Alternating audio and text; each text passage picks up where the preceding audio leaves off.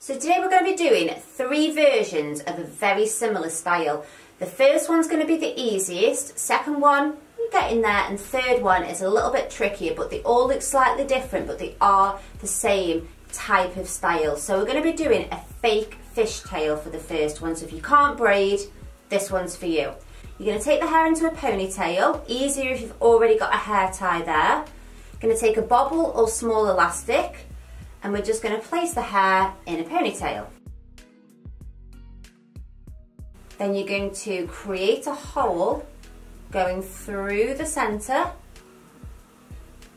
Take the tail of the ponytail and pull it through. So all the way through, wiggle that through. And then we're just going to create a little bit of a tease out. Now can you see that that sort of flip through has created a little bit of a fishtail sort of effect, shall we say. You're then going to come a little bit further down again, pop in another bobble. I think I'll go 2 times over this time just because the hair's a little bit thinner down here. You're going to create a little hole and we're going to flip it through. We're going to do this maybe once, maybe twice more, and then I'll show you at the end what you can do with this style. So let's go definitely 1 more, possibly 2, I'll see. So it's quite important when you're splitting through the middle that you don't kind of keep it exactly the same area. You're almost trying to mix it up a little bit, because otherwise it all kind of, when you cut these out afterwards, it can go a little bit sort of like there's a gap in the middle all the way down. So I'm just flipping that back through, doing that teasing out again, and I think we'll go for 1 more, we'll risk it. 1 more, creating that hole, flipping it through. So I've just got a little stitch unpicker and I'm just going to snap that elastic gently and just allow that braid to come down. We're going to do the same here.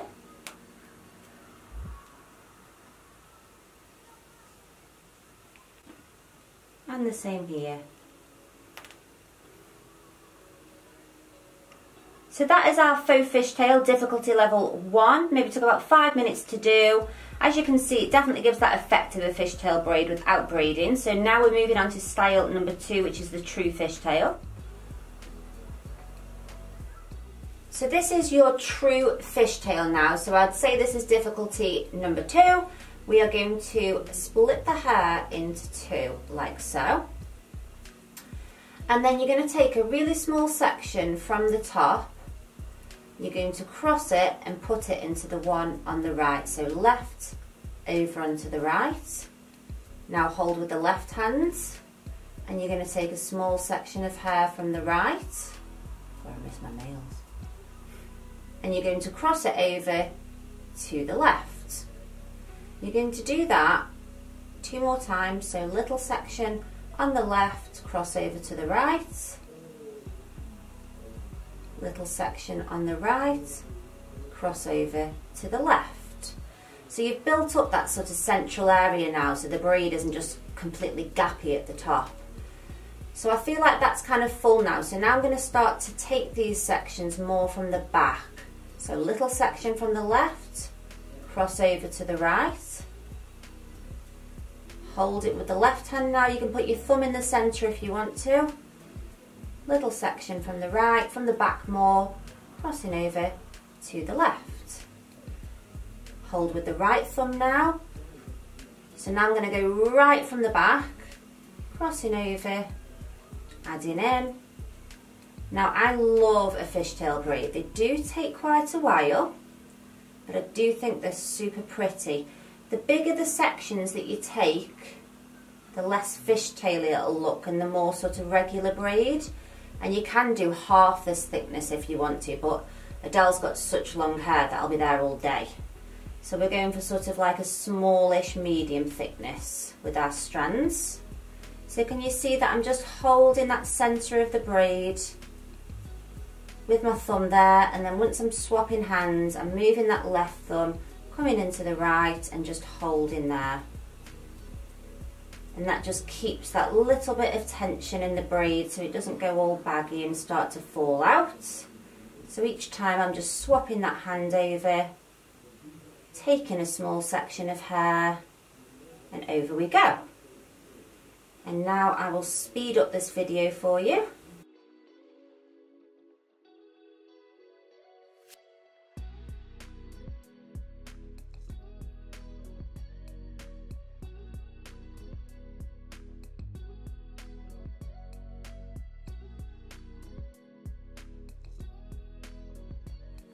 So as you can see, this braid's really taken shape now. We've been patient and just taken little tiny sections. I think what's funny about a fishtail is you think you've got to the bottom and you're nearly there. You're not. You've got so much left. But I do think it's one of those braids where it's worth having the patience to do them because they do look so pretty to look at. So once you are happy with the length of that braid, you'll just tie a little elastic at the bottom, and we'll have a little nosy at the braid at the end. So just adding a small elastic in there, and that is our fishtail done. I do think it looks really, really pretty, that braid. You can of course tease that out as you go and make it much wider. I'm just going to keep it really, really neat today. That is our fishtail style done. So that is all the angles of that braid. Really, really pretty. So last style now, style number 3. Now people think this is a fishtail, but actually it's an infinity. It's by far my favourite. Very similar to a fishtail, but it does look different. So you're going to break the hair into 2 like we did with the fishtail. You're going to take a small section from the back. You're going to go over this left side, but then you're going to take that same section under the right side. You're going to take it all the way back over here, but before you do, you're going to add a little section of hair. So now we're ready to go over the right side, under the left side.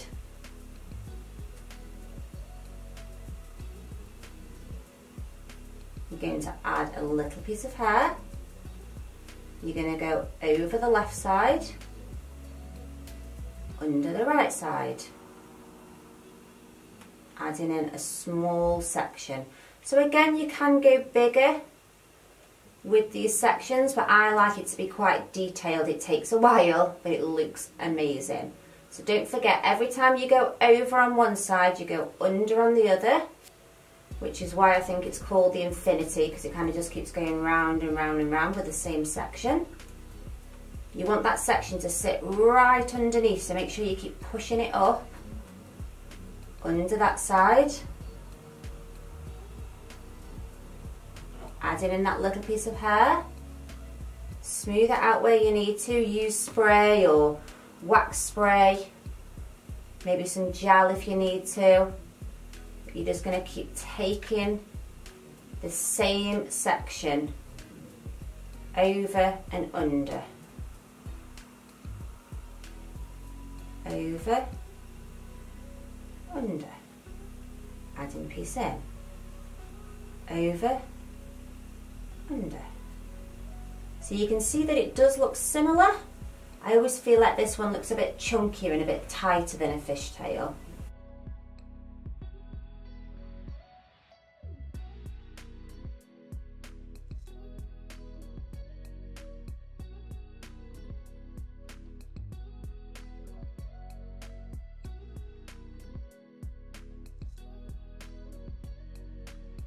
So you're going to take this braid as far down as you like or as you can, because it does become a little bit fiddly as you get down to the bottom, and also if there's layers in the hair, it can start popping out a little bit. So just kind of judge it for yourself. I am going to try and go quite far down with Adele's hair because she's got quite long hair. but I'll kind of know when I need to stop. Just going to stop the braid there before it starts to get a bit messy at the ends. And that is the end of our braid. Now this one, you can see why it does get mistaken for a fishtail, but it's quite a hard braid. Me and Adele were just saying you could use it as a weapon, smack somebody in the face, but I absolutely love the look of that braid. I think it's so unusual. So let me know in the comments which one you like, 1, 2 or 3, or which one you think would find easiest, 1, 2 or 3. And I'll be back soon with another tutorial.